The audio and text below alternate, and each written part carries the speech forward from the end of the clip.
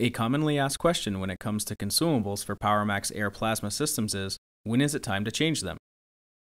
While the nozzle and electrode are the most commonly changed consumables in the stack-up, the shield needs to be changed on a regular basis as well.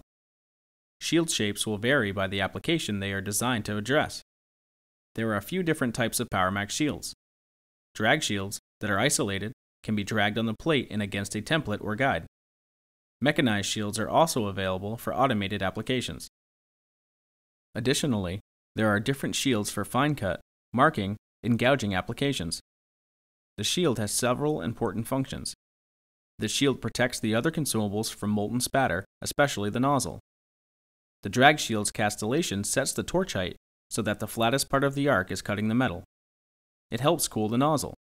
It contributes to good cut quality and faster cut speeds. And when using a hand torch, the shield enables drag cutting. The shield has a main orifice that aligns with the nozzle orifice and may have additional vent holes around the center. The most common issues associated with the shield are damage to the main orifice or clogging of the vent holes. Both issues can cause performance problems.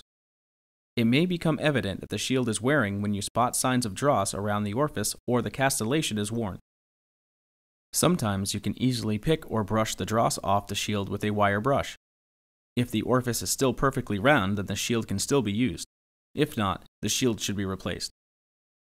To learn more about Powermax consumables, please view the additional videos available in this series.